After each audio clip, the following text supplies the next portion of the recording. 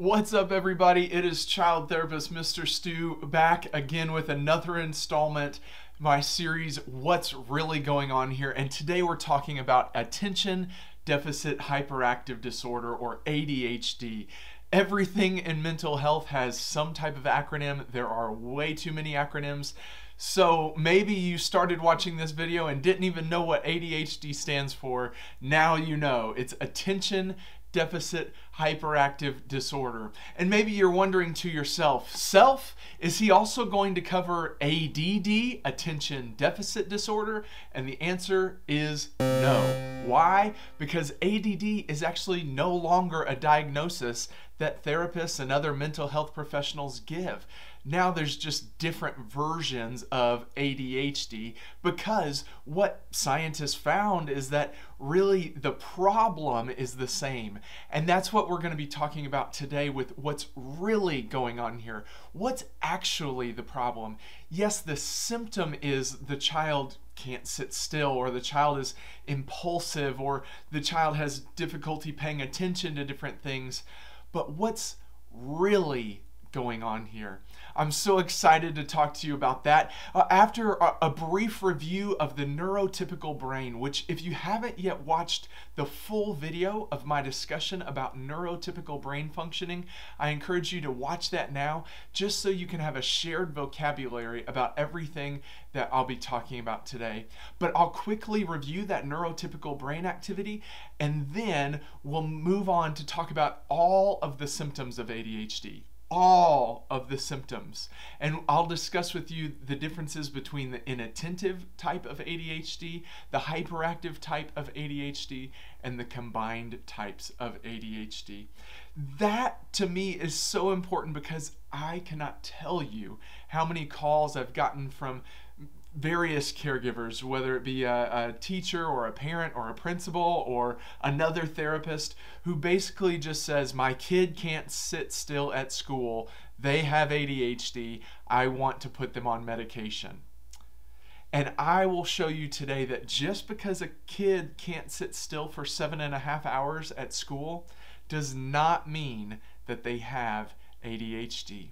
And then finally, I'll share with you the atypical functioning of the ADHD mind in children, and we'll discuss what supports work best, and even more importantly, why those supports work. I'm so excited. Let's jump in. Let's get going on our discussion about ADHD. First, let's review the neurotypical brain, and I will do this as briefly as possible. Again, hopefully you have checked out the full video about the neurotypical brain, but just as a quick review, down here, this portion with the heartbeat monitor is called the brainstem, and it is the brain's autopilot. It regulates all those things that just happen automatically.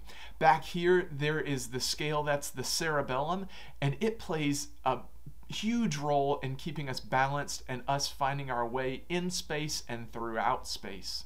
Back here is the occipital lobe. Its main job is visual sensory processing.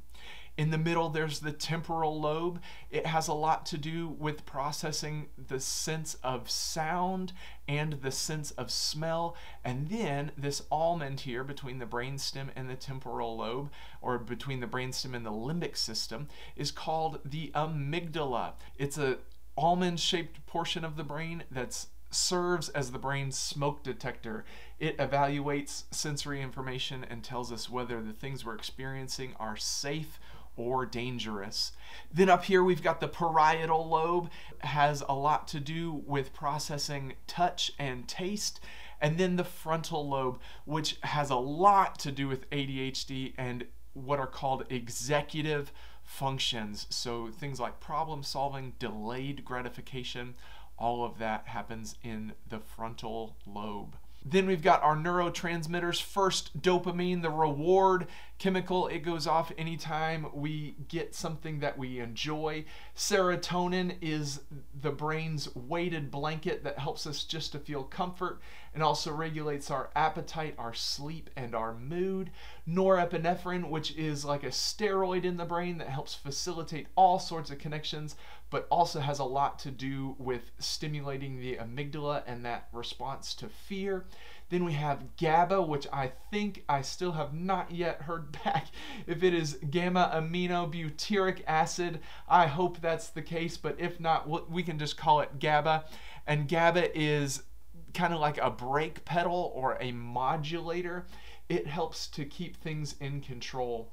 Then we've got glutamate. Glutamate helps all the different pieces of the brain talk to each other, helps make connections, and has a lot to do with memory. And then cortisol. Cortisol is the brain's main stress response hormone. That was a quick overview of the brain and in neurotypical functioning. But now let's talk about ADHD and the symptoms according to the book that therapists use to diagnose various mental disorders is called the Diagnostic Statistical Manual of Mental Disorders, and we are on the 5th edition. I told you earlier that ADD, Attention Deficit Disorder, is no longer a diagnosis. That's brand new according to the DSM-5, the Diagnostic Statistical Manual, that book that therapists use that shows us all of the symptoms that someone is facing from a myriad of disorders. But it's so important to understand, I believe, especially with ADHD and a few other disorders, it's not just one thing. There are criteria that have to be met, and if all of these criteria are not met, then it's not ADHD. Just because a child can't sit still for 7.5 hours at school does not mean that they have ADHD. It could just be that they're a child. And for children, it's hard and completely normal to have difficulty sitting still for 7.5 hours at school. It's important to understand all of the criteria. Like I said earlier, I get so many calls of people telling me that they believe their child has ADHD because they can't sit still for 7.5 hours while they're at school. But just because a child can't sit still for 7.5 hours doesn't mean that child has ADHD. There are a lot of criteria that have to be met. If not all of those criteria are met, it's not ADHD. It can't be, because by definition, it requires all of these criteria to be met. So let's talk just a little bit about those criteria. What are the symptoms that have to be there in order for someone, especially a child, to be diagnosed with ADHD? The DSM-5 has a bunch of different symptoms for ADHD. And the way that it works is it breaks the symptoms down into 2 broad categories. The first category is a category called inattention. And the second category is a category called hyperactivity impulsivity. Those are the 2 types of ADHD. There's actually 3 types. There's the inattentive ADHD, there's the hyperactive impulsive ADHD, and there's the combined type ADHD.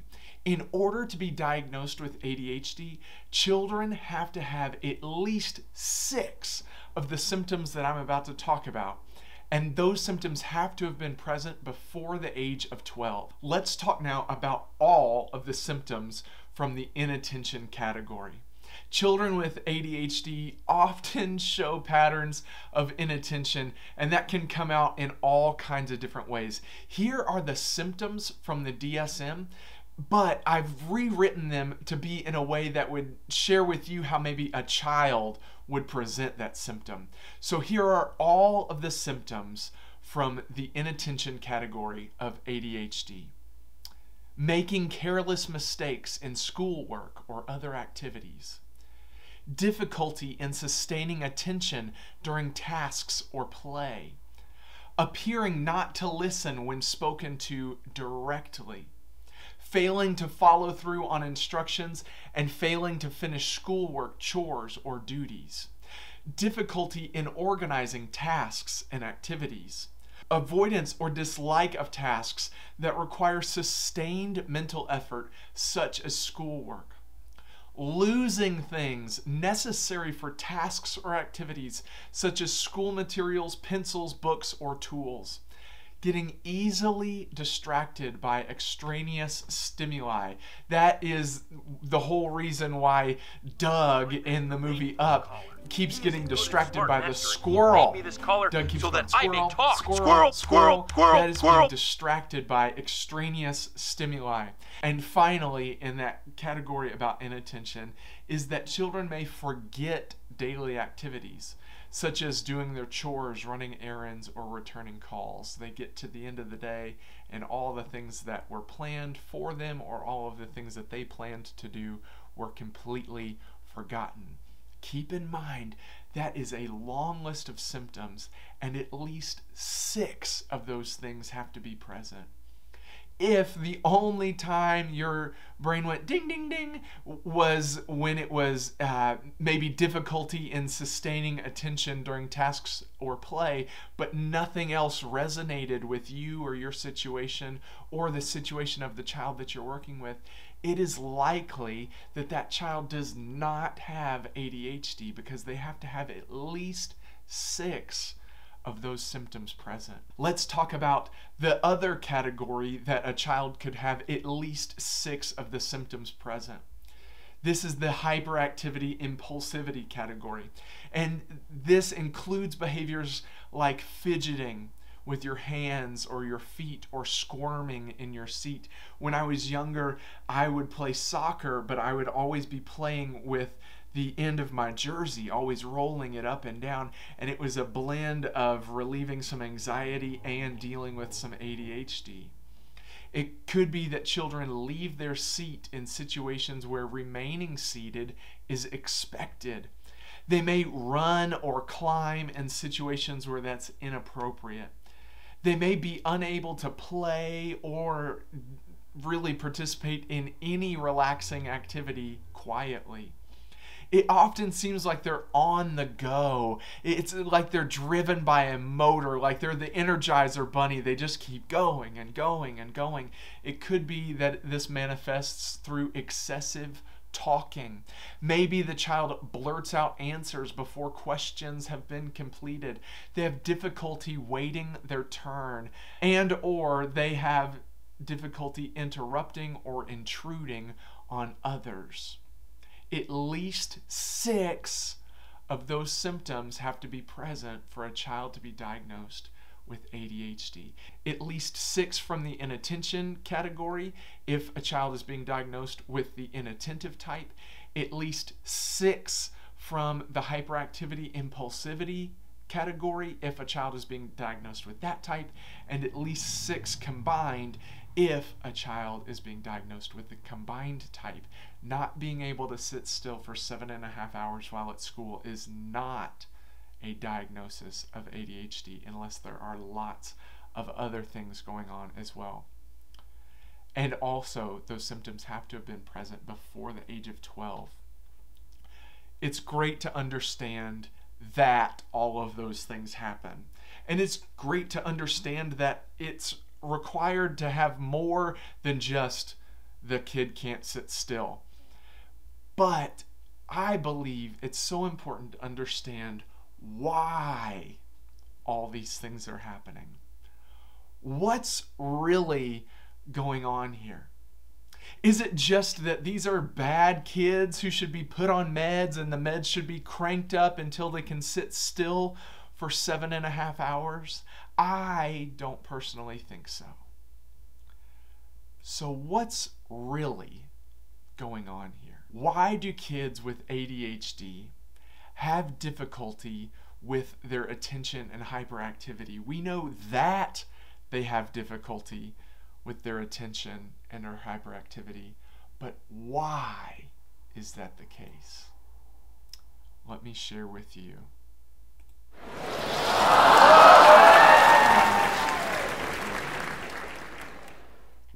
This is the ADHD brain.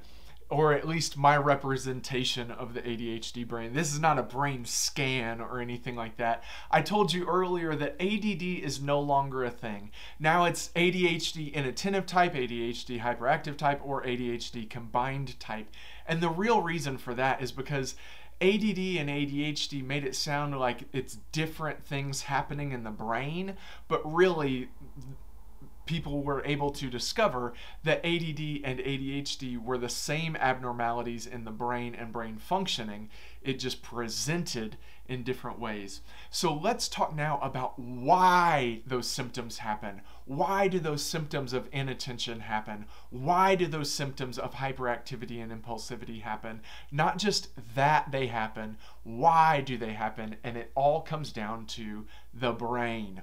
You can get this brain diagram, the ADHD brain, along with many other brain models at MrStuTV.com. So make sure to head over there and check out the resources page and download this brain model so that you can either follow along or remember later. There you'll also find a refrigerator sheet that will cover a lot of the key concepts that I discussed today, as well as some tips and tricks and rules of thumb that you can follow as you're interacting with your child or the children in your life to help keep your frustrations low and your empathy and understanding high, but be able to implement those boundaries when you need to. Let's talk now about these abnormalities in the brain functioning of a child with ADHD. Let's just cover the main difference that you see here between the neurotypical brain and the ADHD brain. All of these pictures are much lighter. They're not as vibrant in this brain as they are in the neurotypical brain picture. The reason for that is because all of the neurotransmitters in the brain of a child with ADHD, all of them are low. And those neurotransmitters help the different pieces of the brain to all talk to each other and all stay connected. So because all of the neurotransmitters are low, the brain just isn't really functioning at the capacity that it should. And you can see here that there's a bar graph that goes up and down, and that's also because this frontal lobe, this part that has so much to do with being able to think and plan ahead and not just act on impulse and be able to give attention, has so much variance in it. Sometimes a child can show really high attention when they're playing on their tablet and very low attention when they're trying to read in social studies. And that's because this part of the brain has very varied attention. But again, most importantly, is that all of the pieces of the brain seem to be more dull. These pieces of the brain, they're just not getting the response. That is the real reason why it's so difficult for children to sit and pay attention when they have ADHD. All of their neurotransmitters are low. Dopamine, that chemical that has a lot to do with reward, is low. And so because it's so low, children have this constant need for gratification. That's why they have such difficulty delaying gratification, because their dopamine is so low, and because it's low, they have a constant need to keep refilling it and refilling it and refilling it and refilling it. So they're constantly searching for, ooh, that feels good, ooh, that feels good, ooh, that feels good, squirrel, squirrel, squirrel, squirrel, all because their dopamine is low and they're trying to compensate for it. Because their norepinephrine is low, that steroid in the brain, they have low impulse control. You can remember that norepinephrine helps fuel the amygdala and also helps regulate where our attention goes. Because norepinephrine is low, children just act on impulse because they don't have the ability to regulate their attention. It just goes wherever it seems like might be fun. Because children have low levels of serotonin when they have ADHD, they're susceptible to mood swings. Remember that serotonin is like the body's weighted comfort blanket. And so children with low serotonin are susceptible to mood swings because the serotonin is not able to help them regulate. Serotonin also has a lot to do with our sleep-wake cycle and our appetite. So that low level of serotonin causes an increase in sleeplessness and a difficulty regulating appetite. There's a lot of appetite change. And then finally, GABA, gamma-aminobutyric acid. I'm going to keep saying it that way until somebody in the comments tells me I'm saying it wrong. GABA, that chemical that acts as the modulator, the brake pedal, is also low. So you have children who need dopamine, and in order to get dopamine, they have to give attention to something, but they only want to give attention for a brief moment to get that burst of dopamine before they feel the need to move on to the next thing to get a little burst of dopamine. And they don't have impulse control because their norepinephrine is low, and they have difficulty regulating their mood, and their appetite is always changing because serotonin is low, and they can't really decide what they should do and what they shouldn't do because their GABA is low, and so they're very hyperactive and very impulsive. And now you have a child who is not just choosing to be fidgety just to be oppositional. You have a child who literally does not have the ability to do that. Their brain is compensating. It's not just a behavioral choice of a child wanting to do bad things. There's all sorts of difficulties going on in the brain. You can see where all of those inattentive symptoms come from. Because of the decreased functioning and some abnormalities in that frontal lobe, it's really hard for them to direct where their attention is going to go. Because their dopamine is low, they're needing to give attention all over to try to bring in as much dopamine as they can, to try to get as much reward as they can. So yes, there's a difficulty regulating their attention. It's not that they can't give attention, it's that they feel the need to constantly be giving attention to different things to get all kinds of rewards back.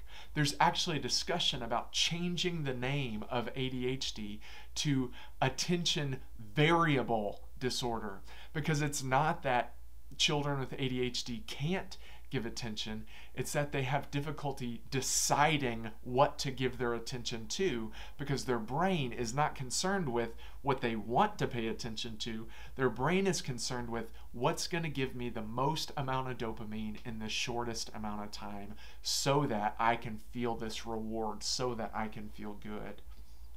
That's why children have difficulty with their attention.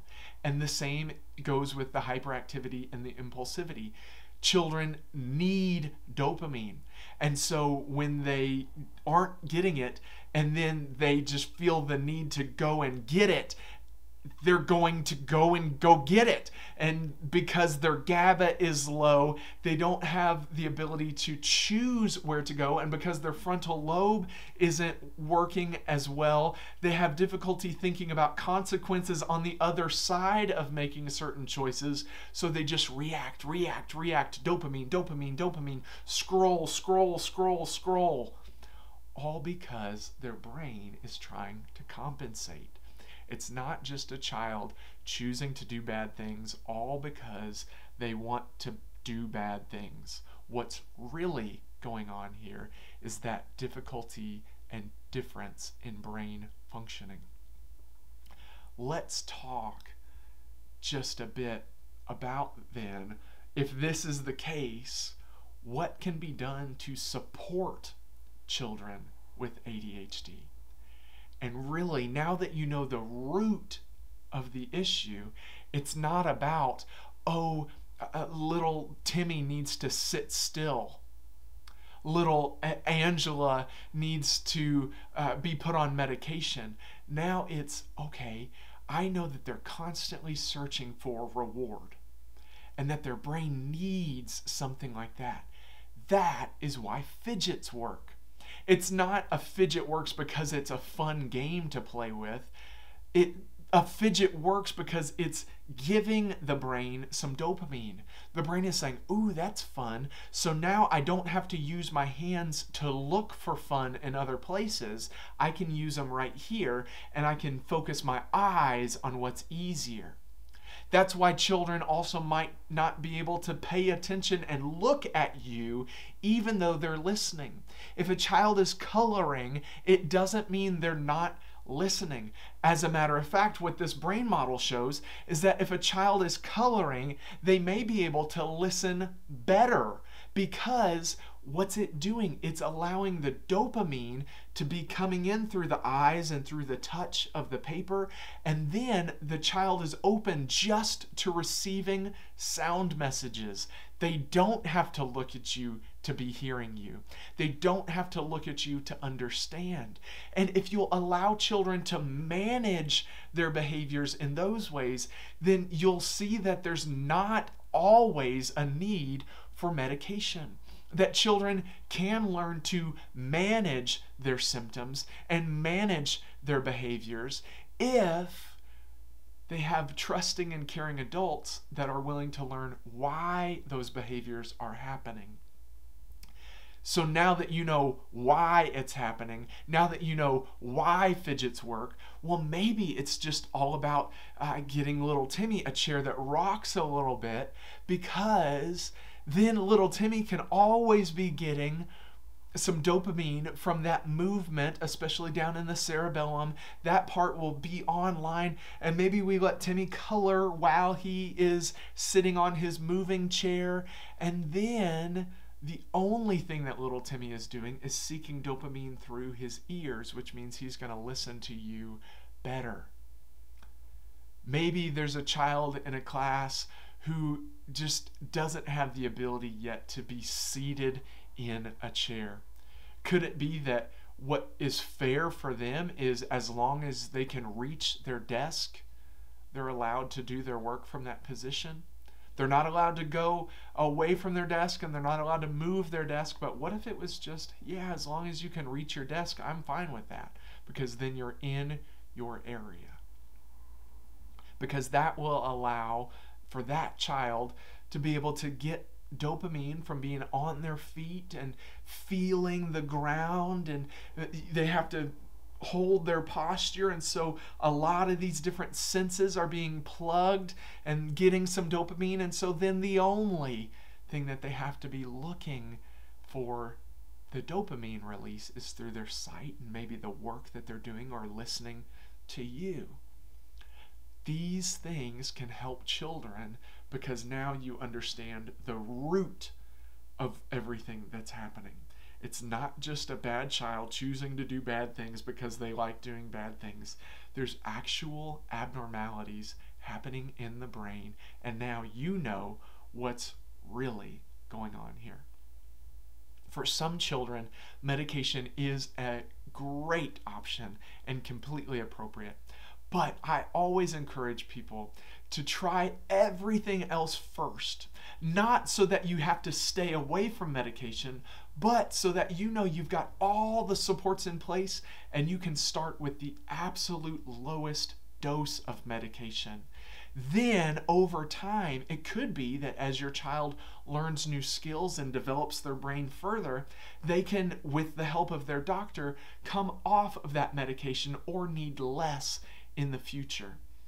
So now you have a full understanding of what's going on with ADHD, that the brain is just not getting the feedback that it needs in order to control impulses and direct attention. The brain is constantly giving attention, but it has difficulty directing where that attention goes. Why? All because of those neurotransmitter differences. That the dopamine, the reward chemical, is low. That serotonin, the mood modulator, and the thing that regulates sleep and appetite, is low. That norepinephrine is low, and so children have difficulties with their impulses. And that GABA, the gamma aminobutyric acid, is low, so there's an increase in hyperactivity and impulsivity because children don't have that modulator helping them stay in control. And those are just some of the things that you can do at school, at home. Maybe it's that you create reminders or put sticky notes on things so that children know what to direct their attention to. Maybe it's all about appetite with the child that is in your care. And so maybe it's all about making healthier snacks, quicker impulses. Maybe you slice up apples and put them in containers so that rather than thinking about all of the work that's going to be necessary to get that burst of dopamine, a child can just open the container and eat. That's another thing that you can try at home. Maybe it's all about just modeling for your child how to take turns in conversation and how to show appropriate behaviors in social situations. I'm not saying that medication is a no-no and that it should be stayed away from at all costs. What I'm saying is that medication should not be the first option, and it shouldn't be the only option that's used. Well, that's all fine and good, and now you have empathy and understanding for what's going on in the brain of a child with ADHD. But does it just stop there? Is it just, okay, well, they have ADHD, so I guess they're never going to be able to sit still and focus when they need to? No, the answer is no, and it doesn't always require medication. There are lots of ways that children with ADHD can be supported and learn to manage their difficulties rather than always letting their difficulties overtake them. I want to talk to you about 3 different ways that I've found are very helpful in supporting children who have ADHD. But beyond just me listing the ways that I've found are helpful, I want to explain to you how and why they work. Just how we've taken some time to understand how and why ADHD is happening, I want to share with you how and why these support strategies work so that you can really incorporate them in all kinds of different ways. Let's talk first about fidgets. There are tons of different fidgets. There's spinners and cubes and bike chains and squishies and stretchies and all kinds of different things. If you have worked with children at all over the past 10 years, you probably have a list that goes on and on of different fidgets that you've seen. And that's great, but very rarely do I find someone who can explain how and why fidgets work. Not just, oh yeah, it helps if they have a fidget spinner, so let's just check that box.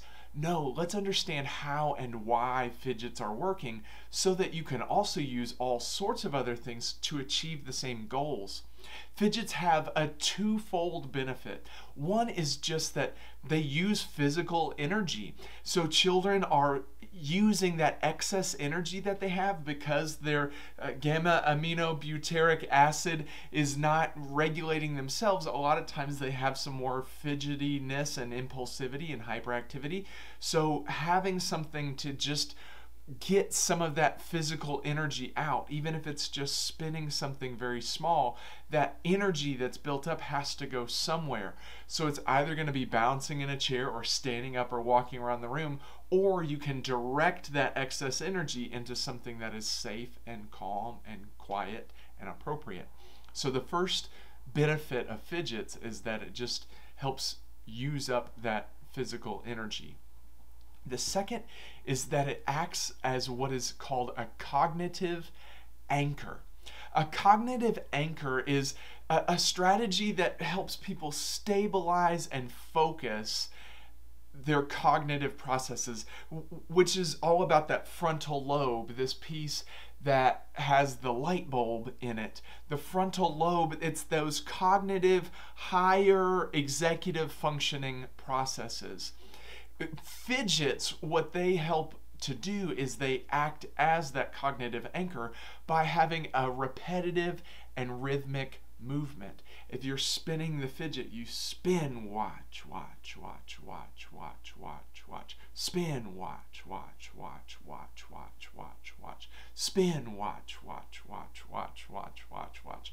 If you're playing with a marble mesh, it's back and forth and back and forth. If you're using a poppin tube, which you may not use at school, but maybe you use it at home, it's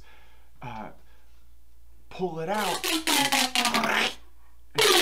push, push, push, push, push, push, push, push. It might not be that exact timing, but if you watch children play with fidgets, especially for an extended period of time, you'll see that it becomes more and more and more rhythmic. The reason is that cognitive anchor is that rhythmic process. The sensory information that the brain is getting from touch and sight, and in some cases smell and sound, it gives the brain a constant stream of input to process, which helps divert any of that overloaded attention, any of that excess attention, away from distractive thoughts or other stimulus. The way that you can think about this is it's thinking, well, rather than having 10 small things around the room that are all going to be a little bit distracting, let me take all those things that are going to be distracting and put them into one appropriate thing. And now I'm just flooding the brain rather than it having to look in all these different places to get it. A fidget helps to focus all of that excess energy by using up the physical energy and by acting as that cognitive anchor so that the brain doesn't have to be looking in a bunch of different places to get some dopamine. It's getting it all in one spot. It acts as that cognitive anchor. The second technique that I want to talk to you about is what is called a Pomodoro timer. And you can use just a regular timer. The Pomodoro technique is just a specific way of doing a timer system, but any timer will do. If you have a young child, it might not work, for instance, that a Pomodoro timer typically runs for 25 minutes. That may be really hard for someone who's young. But the way that a Pomodoro timer works is typically you set a timer for 25 minutes. And in that 25 minutes, you see how much you can get done. So if it's cleaning up your room, how much of your room can you get finished in 25 minutes? You are not expected to be finished in 25 minutes. It's not a stipulation that you have to be done in 25 minutes. But what this does is it challenges children to get as much done in that amount of time as they can. It causes them to get a rush from staying focused on a single task. It causes that dopamine to be released from one task because the child is actually focused on getting dopamine by racing against the clock and getting that rush. So if you set a timer and say, okay, you've got 25 minutes, let's see how far you can go. At the end of this 25 minutes, we'll take a 5-minute break. And then we'll go in for another 25 minutes. See if that can help your child become excited about getting homework done, or about doing a task in a classroom, or even about cleaning up after themselves. If you'll set a timer, and maybe 25 minutes isn't the appropriate amount of time, maybe you can tell that this is a task that won't take more than 10 minutes. So you can set a timer for that period of time and say, I want to see if you can get it done in this amount of time, and have them race against the clock. Let them know it's okay if they don't finish within the time, but see if they can. And if you'll push them to do that, they'll be getting more of that dopamine that's depleted in their brain, and they will feel that rush by staying focused on one single task at a time. The final strategy that I want to talk to you about today is what's called unplugged time, or sometimes people call it no screen time or screen down time. And unplugged time has been the talk of so many parents and parenting groups over the last several years. How much time should be allowed for children to be on screens? How much unplugged time do they need? And really, there's no one answer. If the child is used to constantly being flooded with all of this outside stimulus, with all the TikTok videos and all the YouTube reels and everything else, and it's just flooding their brain and flooding their brain and flooding their brain, it's getting bombarded. And then when children have to come down, it feels so bad because there was this huge burst of extended dopamine for long periods of time. And so when children don't have that, they feel really down. You wonder why it's so hard for a child to give up their tablet, and it's because that's their source of dopamine. That's their source of that feel-good pleasure chemical. It's not just, oh, it's unhealthy for their eyes. No, it's their brain. It's modifying how their brain responds in different situations because it's flooding the brain with dopamine. So then when the brain is not being flooded, it feels depressed. So when children are on their screens for too long and then they have to give that screen up for whatever reason, it makes them feel so weak and down. The way that you can counteract that is by building in unplugged time to every day. That means you too. You should take some time to unplug as well so that you are not constantly bombarded with that dopamine, because then it'll be really hard for you to come down as well. I hope that today's discussion about ADHD, about the symptoms, about understanding that it's not just one thing, but there are a myriad of different symptoms that must be met in order for a child to be diagnosed with ADHD. Then we talked about all of the things that are different in the brain of a child with ADHD and how basically what's going on is that because all of the neurotransmitters are at low levels, a child's brain is not able to give attention in one place because it's seeking dopamine and those feel-good chemicals in many different places at once. So the way that you can counteract that is by providing the child with a fidget, which helps as a physical exertion to get out some of that built up energy, and as a cognitive anchor as the child completes a repetitive process that floods the brain with sensory information and allows them to focus on the one thing they need to be doing. Then we talked about timers and how racing against the clock can cause that rush to feel so good about completing a task on time. That's also why children will procrastinate, because they want to wait until the last second. So using a timer helps build in that sense of procrastination and that sense of racing against the clock without actually procrastinating. And then we talked about unplugged time and how unplugged time can help a child's brain to reset, recalibrate, find equilibrium, all without external stimulus, so that when it needs to focus and it needs some more downtime, it can still feel comfortable without being bombarded by all that information coming at it all at once.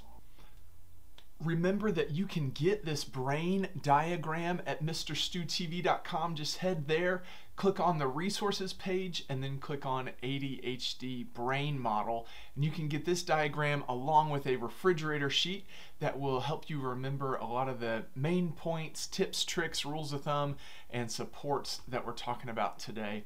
I also want to take a moment to talk about procrastination. That's a symptom of ADHD that people don't talk about very often. It's one that kids face, and it is a symptom of ADHD, but a lot of times people only think about inattention and hyperactivity. But really, procrastination has to do so much with those neurotransmitters. Because they're at decreased levels, the brain is doing whatever it can to feel an intense rush of every neurotransmitter anytime it can get a dose of it. So what it does is it causes the child, in this case, to race against the clock, because that feeling of, oh, I made it just in the nick of time, that feels so much better. It's a bigger dose of that dopamine, of that serotonin, of that norepinephrine. It boosts all of those things because there's some danger involved. What if I don't get it done in time? I'll be talking later about a support that can help children with that symptom, because it's all about racing against the clock. So make sure to stay tuned for that as we continue our discussion about the ADHD brain. Now that you understand a bit about how and why fidgets work, that they use up some of that physical energy that's built up in the brain, and it acts as a cognitive anchor, let me explain to you about the first fidget. No, it wasn't a fidget spinner. It was chewing gum. Doesn't it make so much sense? Now that you know that fidgets are really that cognitive anchor and that they use up physical energy, chewing gum does all of that. It acts as a cognitive anchor because it's plugging the senses of taste and touch and feel in the mouth and movement. It's blocking all those things so that the receptors are open for sight and sound. It's such a shame that children oftentimes can't chew gum in school because it's such a great fidget. It burns a little bit of excess energy and it acts as a perfect cognitive anchor and allows children to remain focused. Maybe try trusting children with chewing gum every once in a while.